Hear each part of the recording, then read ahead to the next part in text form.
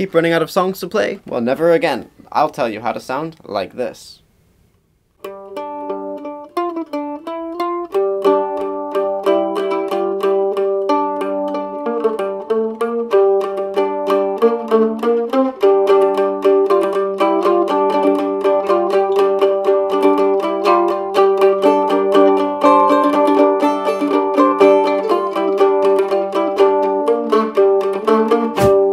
To respect your time, so I'm going to be going fairly quickly. Step 1, tuning. This is the standard tuning of G, D, A, and E, which is found on basically every mandolin.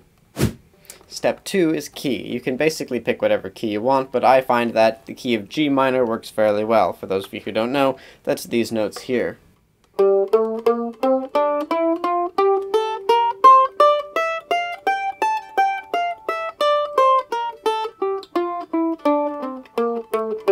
Step 3 is the idea of drone strings. This is where you pluck a string and you let it ring out for as long as it wishes. This can be done either once at a time, in pattern with a strum, or with multiple strings. This will fill the song and add the rhythm. The 4th step is the idea of leaving and returning to home. Home are the drone strings that you chose earlier. Think of this as your castle. This is where you are safe, where you are comfortable, but you don't want to stay there forever. You want to go on adventures after all, but how do you know where to go? You don't want to leave the castle. You need a map. The map is the key that we chose earlier. Any note in that key is a destination on your map. You may go to that destination, maybe go to a few other destinations, and then return home. There doesn't necessarily have to be a rhyme or reason to this destinations that you find. As long as you return home, it will all sound nice. But don't take me at my word for it. Try it out yourself. Take any of these 3. I'll call them the bottom, the middle, and the top. I'm going to go to the top and back home. The bottom and back home. Bottom, middle, back home. Any combination that I do here will sound good. Try it for yourself. Step 5 is the journey, where you put it all together. This is going to be a little more complicated. I will talk slower, but pay close attention. Start by playing the drone string. Then you go on your little adventure. Return home. Play the drone string.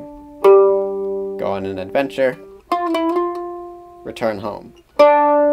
Drone, adventure, home. And as long as you follow the pattern of drone, adventure, home, it'll sound something like this.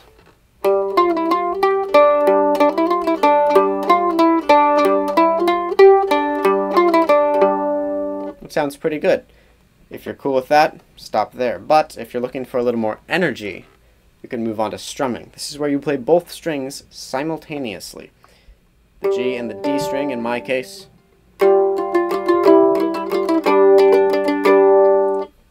The D string is actually acting as another drone as well, not just home, but also a drone.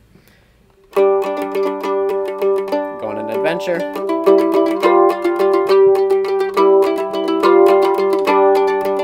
And return home. And you can see how that gives a lot more of an energy, a little bit more of a punch. If you're ready to hype someone up, charge into battle, perhaps tell an exciting story, this is the one for you. So, in summary, we chose standard mandolin tuning. We found a key that portrayed the right emotion. We found drone strings within that key.